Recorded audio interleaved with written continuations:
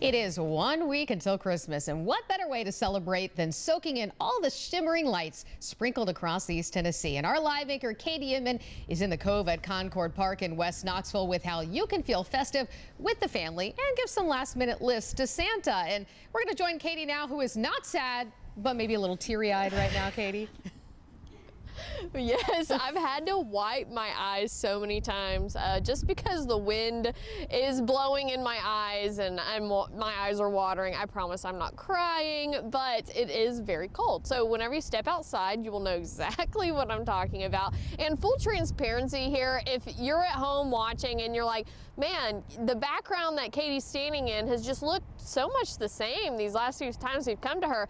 Yeah, we haven't moved around a lot because honestly, every time that we go away from us, me and my videographer, David, we get in the car to warm up. So that's full transparency there. But we are here in West Knox County at the Cove at Concord Park. We're here at the entrance for the Holiday Festival of Lights every night through the whole month of December, except for Christmas Eve, Christmas Day, and New Year's Day. You can come and enjoy these beautiful lights that they have on display here. We're showing you some video from the lights at night. They are easier to see at night, of course, and from 6 to 9 it's completely free for you and the family to come out here to see those lights. Thousands of twinkling lights that the Knox County Parks and Recreation Department has spent hours putting up for this season.